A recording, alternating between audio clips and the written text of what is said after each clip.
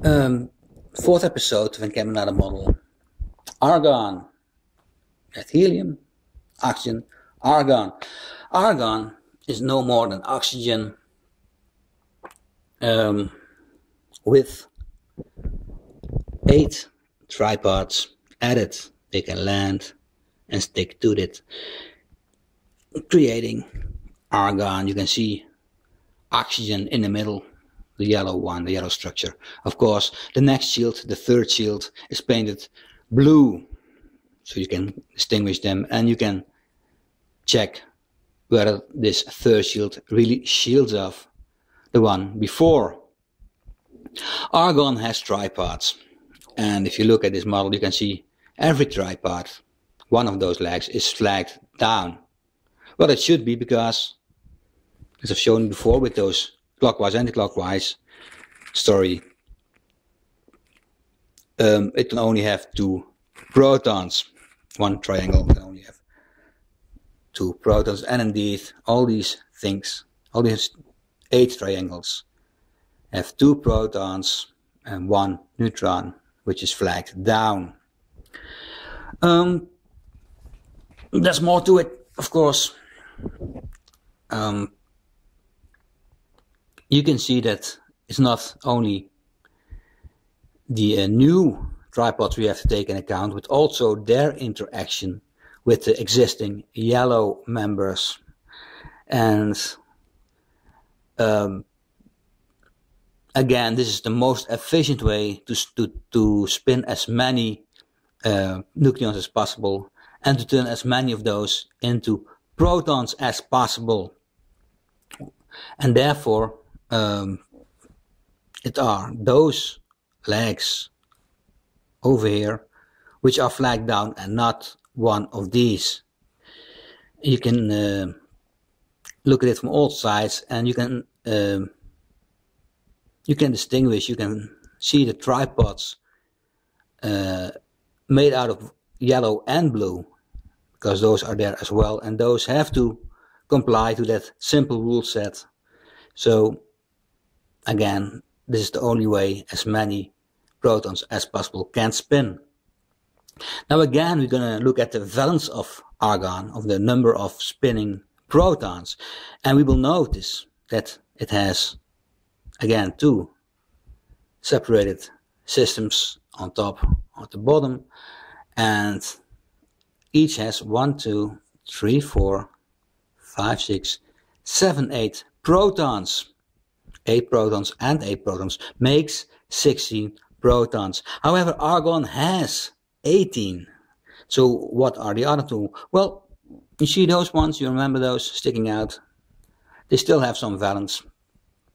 But the thing is, because they are adjacent to these, over here they're not sticking out very much, but here they are. And they are adjacent to 4 flagged down nucleons. Now, with oxygen, we saw if the adjacent nucleons are neutrons, or the protons right here. Here they are protons.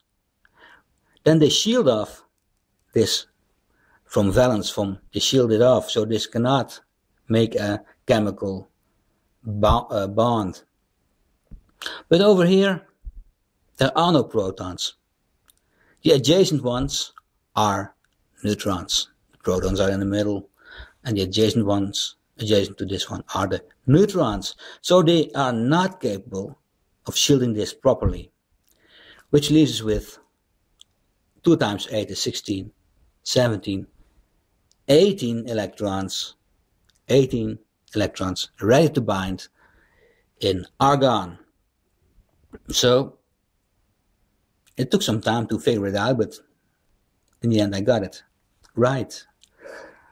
8 protons, 8 valence, and 18 valence. Remember those figures, they're very important. If you're going to build these things, I want you to do it for yourself, not just follow me, but with every step.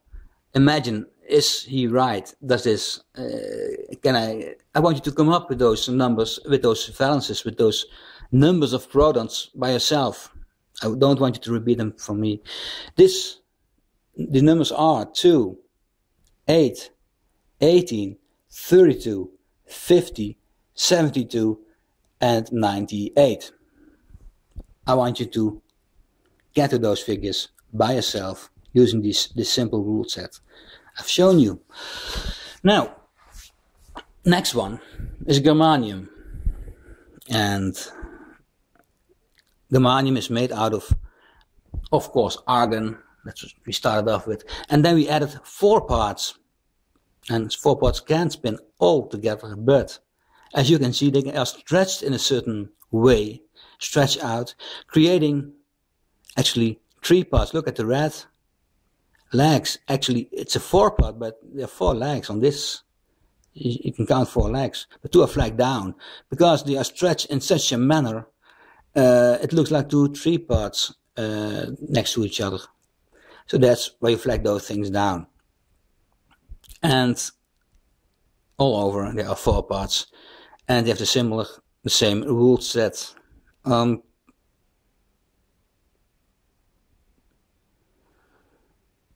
the thing with germanium is the same as with oxygen. This one is sticking out, so is the one on the other side, but they do not have any valence because they are adjacent to a number of protons which shield off this particle, which shield off this member. So that's why this has a valence of 32. Don't believe my word for it, just look at it. I can show you this. On top it has 1, 2, 3, 1, 2, 3, 1, 2, 3, 12 on this side, 12 spinning electrons on the other side, and 8 in the middle, in the center.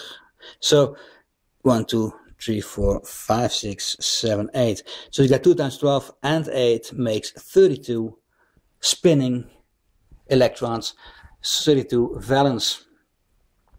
Again, the number of chemical bonds has to do with the number of gear systems, number of independent gear systems. That's germanium. Let's do another one, and this is a how do you call it? Tin. Now the fun part of tin is, well, we did the same thing as with germanium. We create a new layer, this time yellow, let's call it yellow, and we have used tripods, again tripods, 6 times 4, 24, 24 4 parts, not tripod but 4 parts. You can see if this one is a 4 part, there's 1, 2, 3, 4 legs, 24 4 parts added. And after doing so, you get left with holes, sharp holes. Allow me to get another atom. This is thin, as I told you. This is ruthenium, and they are very much alike. In fact, ruthenium is this germanium when after adding 24 4 parts, you end up with ruthenium. Number of valence, number of electrons, even the atomic weight, it all complies. It all complies with modern day science. Looking at ruthenium, after adding those 4 parts, you can count them of course, we see these gaps right here. There's a big of a gap right there, and the opposite side as well. In fact, ruthenium has 6 of those gaps. And ruthenium is a very strong metal, very hard surface, can be made using ruthenium. But now this these holes can be covered with single nucleons, just like they're single nucleons. These are more abundant. You can say, well, maybe a 4-pot can land on it. Yes, a 4-pot can land on it, but more likely, because these are far more abundant, a single nucleon lands on it, going from one side to the other, crossing, as we see here, from one 4-pot to an opposite 4-pot. And this can happen 6 times. And with each step, we see ruthenium going from a nice even structure, a nice shiny and strong surface. It gets more buttery with each step. There are 6 steps, actually 7 if we include ruthenium itself. Steps from ruthenium via silver to tin. So every step the metal becomes softer and less shiny, and it makes perfect sense because every time we add one of those nucleons, it gets rounded off, becomes more malleable. So that's why silver and tin are way softer than ruthenium.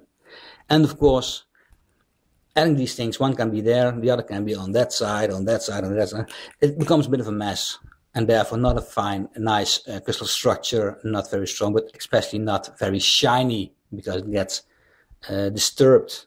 If you have exactly 3-dimensional symmetrical objects, 3-dimensional symmetrical objects, you can get a very nice smooth crystal. But the moment you get this discrepancies, how you call them, the little imperfections all over, it becomes more matte.